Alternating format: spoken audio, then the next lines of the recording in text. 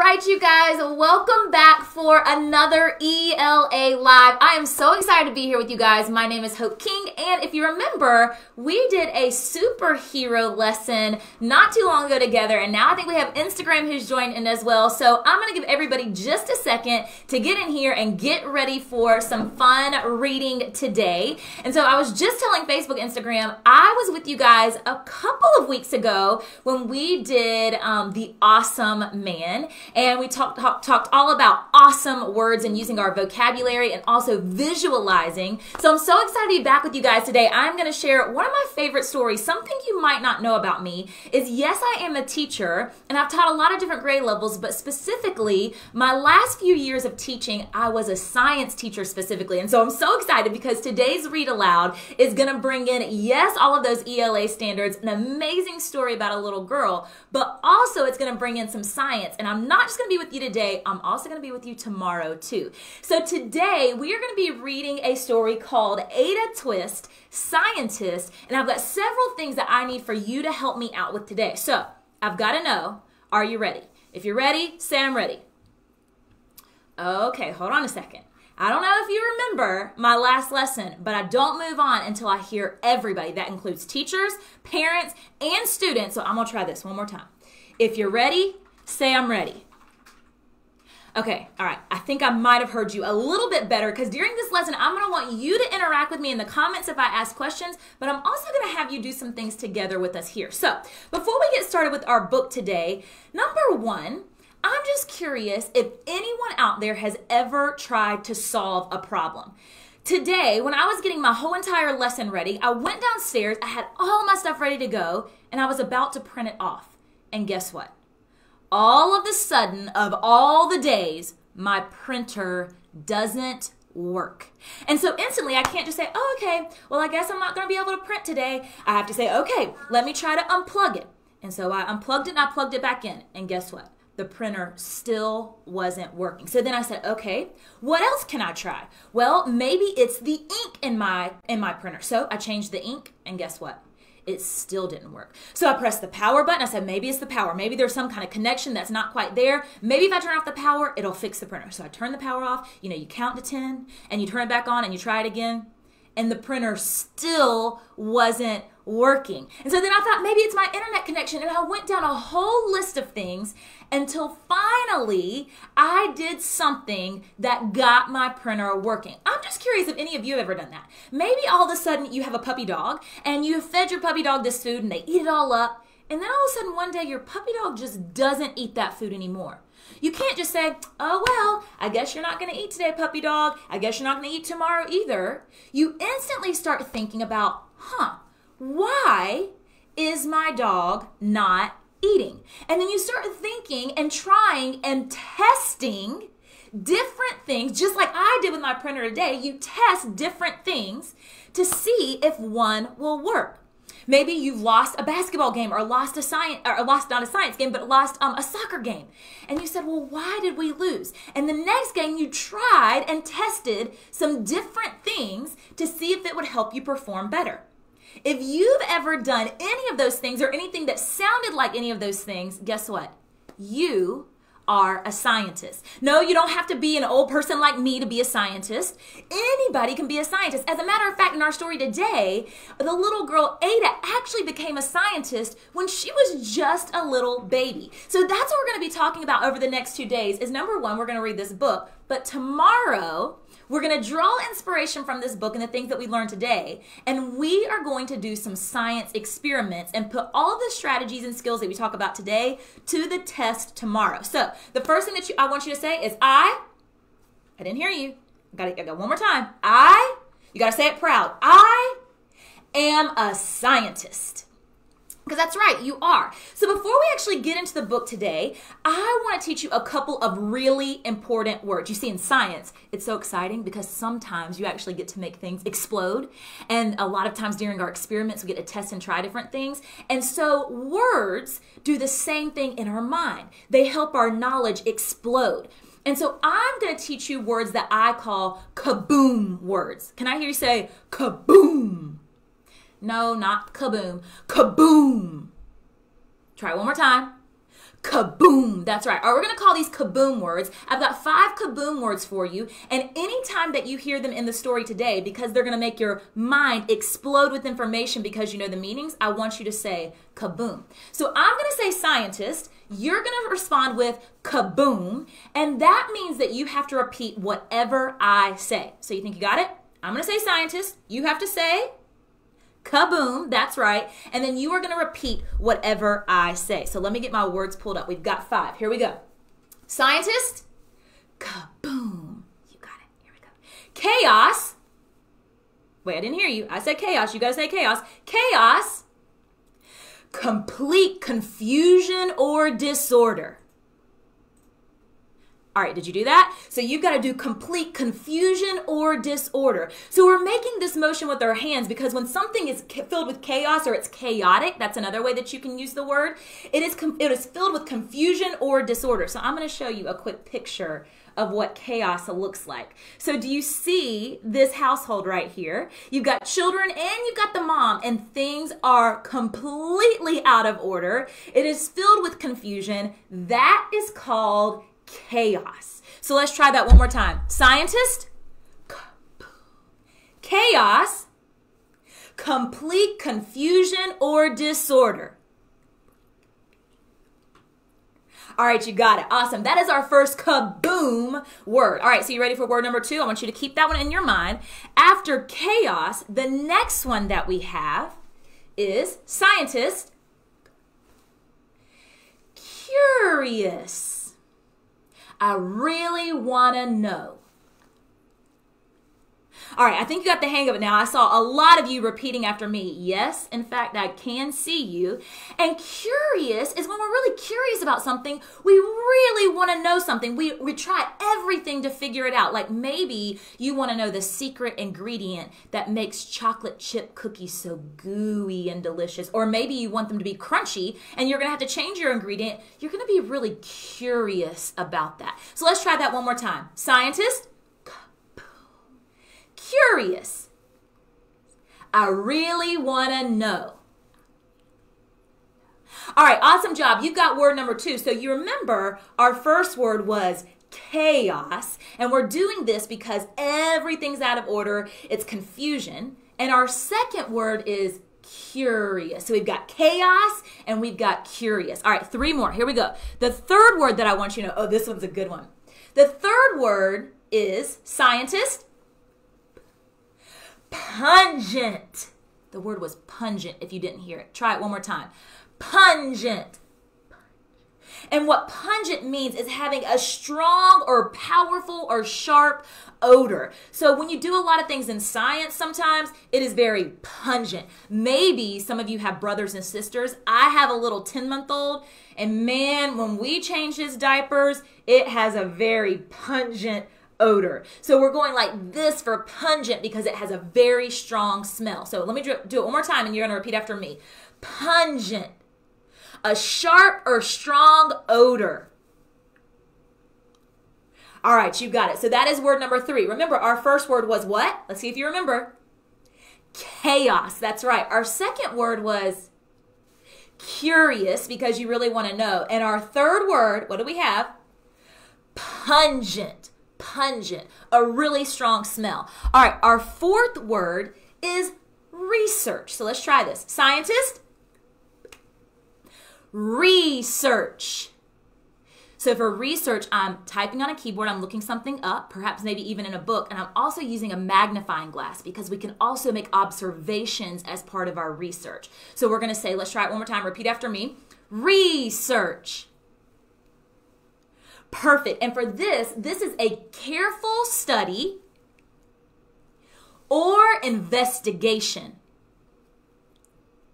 Awesome job. You got it. So that is what research is all about. And scientists are always researching and learning prior to doing their experiments, which is what we're going to be doing tomorrow. All right, so let's go through these one more time. And we've got one more to learn. Our first word was chaos. That's right. Disorder or confusion. Our second word was curious. You got it. Our third word was pungent, that strong odor or smell. And our fourth word, let's see if you remember, what was it?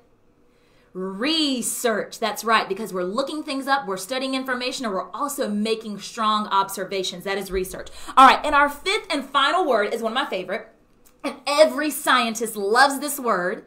Let me see if you've ever heard this word before. In the comments, if you've ever heard this word, let me know. It's a big word. It's a scientific word. We're about to get really smart. It is called hypothesis. Have you ever heard the word hypothesis used before? And let me tell you why scientists get so excited about this word. Because once you get to the hypothesis, guess what comes next?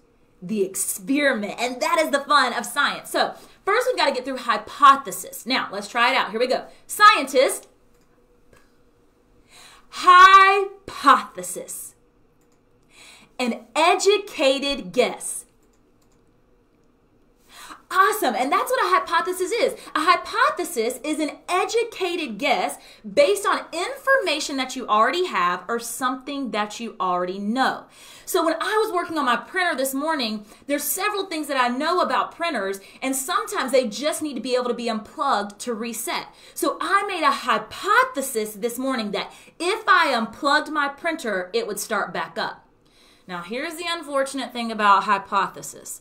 Sometimes they're right, and more times they're wrong. And so many of my hypotheses that I had this morning were completely wrong. But as scientists, we keep testing and trying different things until our hypothesis might just turn out to be correct. So that word is hypothesis. Let me see you do it. Here we go. Hypothesis.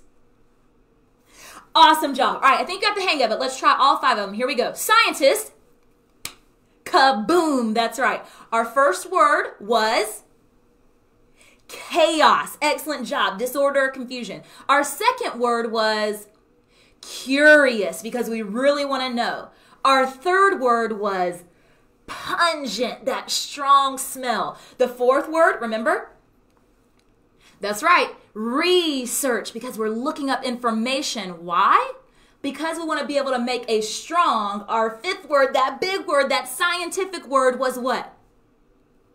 You got it. Hypothesis. Our educated guess based on something we learn or based on something that we know. So whenever you hear those words in the story today, I want you to say kaboom, because now you know what those words mean, and that is going to help your brain explode with information and help you better understand what we are reading. And then throughout the week this week, I want you to see if you can use those words, and when you do, you get to use the hand motions. You can also teach them to your mom, teach them to your dad, teach them to your brother, teach them to your sister, teach them to anybody who wants to strengthen their vocabulary. So today, as we read Ada to a Scientist, I want you to listen for those words.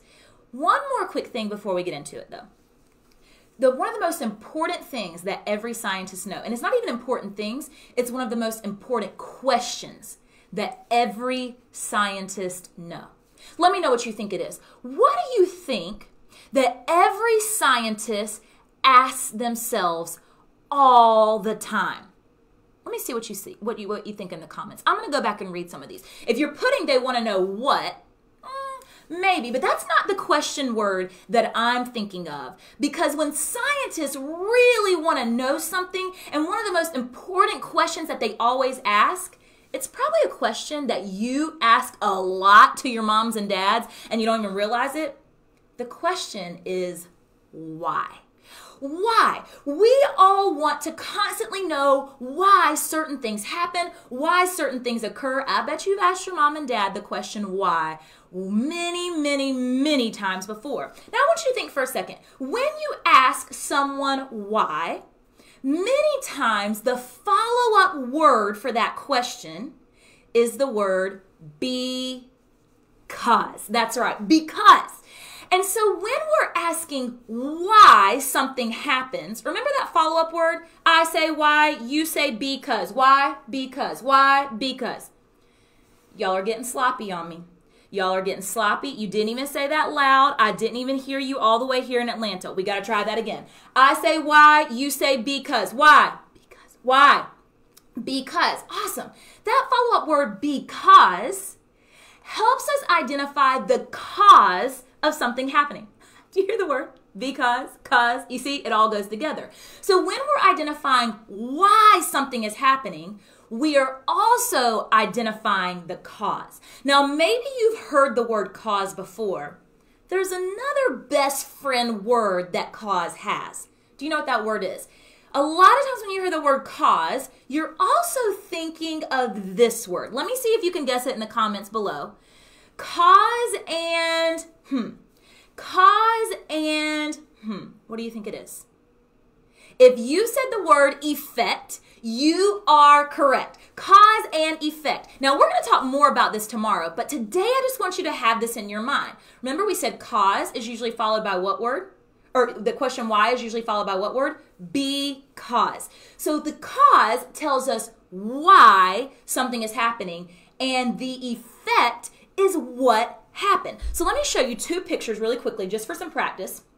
Let me see if I can get my iPad working. If I can't, I can just create a hypothesis and see what the problem is, but it's actually working right now. So remember, we just said we're looking at two things today, cause and effect. Cause is the why, or something that brings about a result, okay? Now we said the best friend word to this, the partner word to this is effect, and this is what happened. So I'm gonna show you this.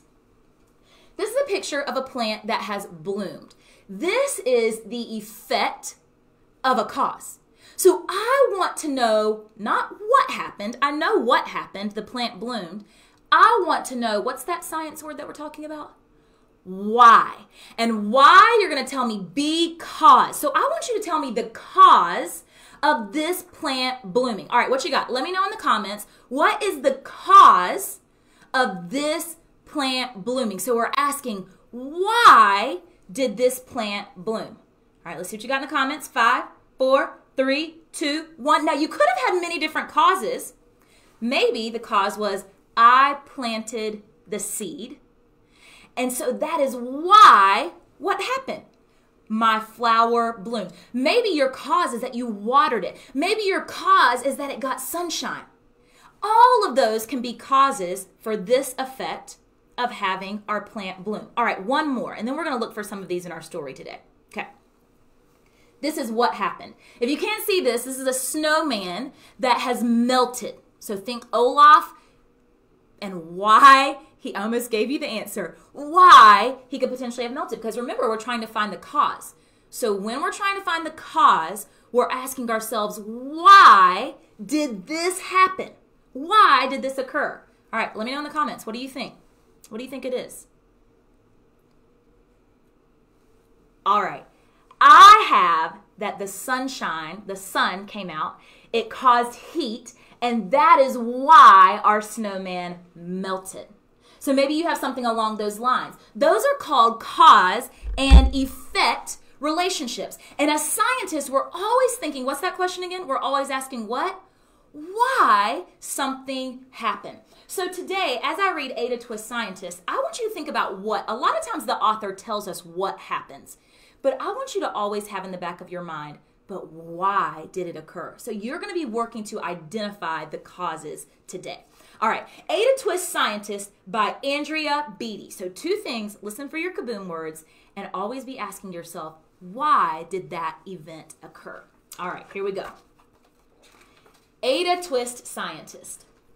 Ada Marie said not a word till the day she turned 3. She bounced in her crib and looked all around, observing the world, but not making a sound. She learned how to climb and made her big break with a trail of chaos, there's one of our kaboom words, left in her wake. Oh my goodness, look at all of that chaos happening.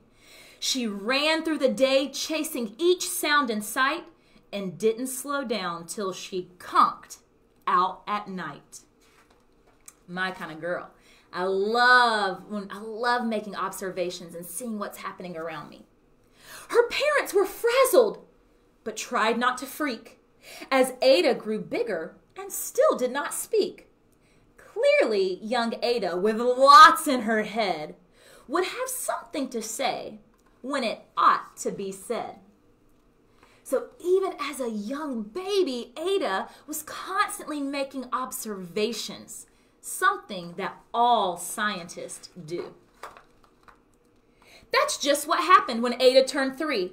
She tore through the house on a fact-finding spree and climbed up the clock just as high as she could And her parents yelled stop, as all good parents would. Ada's chin quivered, but she did not cry. She took a deep breath and simply asked. What word do you think she asked? Why? That is a true scientist at heart, always wanting to know why. Why does it tick and why does it talk? Why don't we call it granddaughter clock? Why are there pointy things stuck in your nose? Or pointy things stuck on a rose? Why are there hairs up inside of your nose? She started with why and then what, how, and when. By bedtime, she came back to why once again. It's the best science word. She drifted to sleep as her dazed parents smiled at the curious thoughts of their curious child. Did you say kaboom? Because there was one of our kaboom words. Who wanted to know what the world was about. They kissed her and whispered, "You'll figure it out." That's right, she will. Because that's what we all do as we're figuring out the world. You're a scientist. You're a scientist all the time, just like Ada. Her parents kept up with their high-flying kid, whose questions and chaos both grew as she did. Just look around. You can see all the chaos. Even Miss Greer found her hands were quite full when young Ada's chaos wreaked havoc at school. But this much was clear about Miss Ada Twist. She had all the traits of a great scientist. Now, on this page, we know what happened. She wreaked havoc. There was chaos. But as readers, just like scientists, one of the most important questions that we can ask is, what is that word? Why? So sometimes the author doesn't tell us why in words. They don't tell us the cause in words. We have to be intuitive enough to look at our pictures and find the cause. So what was the cause of the chaos at school? What was the cause? Let me know in the comments below. And I'm going to come back and read some of these. You can look easily and see what the cause, why the cause of her wreaking havoc at school. Ada was busy that first day of spring, testing the sounds that make mockingbirds sing, when a horrible stench whacked her right in the nose, a pungent aroma that curled up her toes. Ooh, I can just smell it myself. "Zowie," said Ada, which got her to thinking, what is the source of that terrible stinking? How does a nose know when there's something to smell? And does it still stink if there's no nose to tell? She rattled off questions and tapped on her chin. She's being mighty, what's that word? Curious, that's right. She start at the start where she ought to begin. A mystery, a riddle, a puzzle, a quest. This was the moment that Ada loved best. Loves trying to figure things out. Ada did research to learn all she could of smelling and smells both stinky and good. One hypothesis Ada thought could be true. That terrible stink came from Dad's cabbage stew.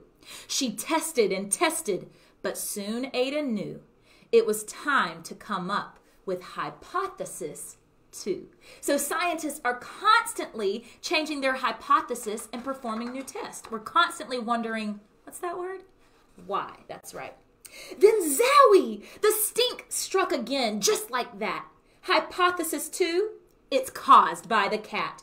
It needed perfume and some fancy cologne. So young Ada tested. The test was a flop. She started again, but her parents yelled, "Stop!" So she tried to put cologne on the cat. Her first hypothesis was, oh, I'm going to put cologne. But that didn't work. And so when that doesn't work, you modify or change your hypothesis and test again. But she was going to put the cat in the washing machine. I don't know if that's the best scientific hypothesis that we can make. All right, let's keep going.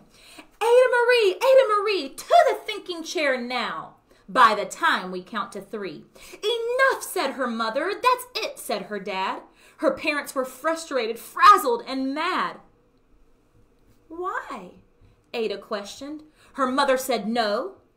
What? Ada queried. Her father said go. You've ruined our supper. You've made the cat stink. Enough with your questions. Now sit there and think. Which is kind of funny because Ada is always thinking, right? She looked at her parents. Her heart turned to goo. Poor Ada Twist didn't know what to do. What do you think she's going to do? She's always thinking. She's always coming up with a hypothesis and then testing it out. She sat all alone by herself in the hall, and Ada once more could say nothing at all. And so Ada sat and she sat and she sat, and she thought about science and Stu and the cat and how her experiments made such a big mess. Does it have to be so? Is that part of success? Are messes a problem? And while she was thinking, what was the source of that terrible stinking? Here she goes again. Ada Marie did what scientists do. She asked a small question and then she asked 2. And each of those led her to 3 questions more. And some of those questions resulted in 4. As Ada got thinking, she really dug in. She scribbled her questions and tapped on her chin, being what? Curious, right? She started at why, and then what, how, and when. At the end of the hall, she reached why once again. Oh boy. Her parents calmed down and they came back to talk. They looked at the hallway and just had to gawk. No patch of bare paint could be seen on the wall. Look at all of her thoughts. The thinking chair now was the great thinking hall. They watched their young daughter and sighed as they did. What would they do with this curious kid who wanted to know what the world was about? They smiled and whispered, we'll figure it out. And that's what they did, because that's what you do when your kid has a passion and heart that is true. They remade their world. Now they're all in the act of helping young Ada sort fiction from fact. She asks lots of questions. How could she resist? It's all in the heart of a young scientist. And as for that smell, what can Ada Twist do but learn all she can with her friends in grade 2? Because when you research and you learn, remember, then you can make a hypothesis. That's right. Will they discover the stink that curls toes? Well, that is the question. And someday, who knows? I just love that book because it talks all about the characteristics or the character traits of a strong scientist. And it was lots of our words that we talked about today. A good scientist is very what? Curious, that's right. And they're constantly doing what? Research, exactly, because they want to use what they know to create a hypothesis. That's right. And all of those words were the words that we heard to describe the actions of Ada Twist. And remember that word that she always used? The word was what? Why. And so tomorrow we are going to use all of those words. We're going to be curious. We're going to talk about research. We're going to talk about creating a hypothesis. But we're also going to be testing something during an experiment tomorrow, just like Ada Twist does in this book. But before we get to that tomorrow, tonight, I need to do some very important things. If you are going to come to the laboratory tomorrow, first of all, I need you to go to the link, and you must have your laboratory badge for tomorrow's experiments. Also, you must get your science brain ready to go. Let me see if I can get this twisted correctly. So all of these are printables in the resource that your parents can download and print for you. And I want you to color these and piece them together. You can make them look however you want. But you've got to come to the science lab ready to go tomorrow. But not only that, you've got to practice some things for me. Remember, we talked about cause, and what was that best friend word? Effect. That's right. So in the resources, I have some different scenarios, and one thing tells what happened, but the other thing tells why it happened. So you've got to identify the events as a cause or as an effect. You're going to color the causes blue, the effects yellow. Then you can cut them out if you would like, and you can make a fun little science craft that you can hang up. One more final thing. I also have some cards. And you can play a game called headbands with these cards. So y'all know the game. You just put a headband on, you put the cards right here. All of these things tell what happened. But what I want you to try to do with a family member or a friend is in 1 minute, I want you to be able to read what happened. But I want you to see if you can come up with what's that question we always ask?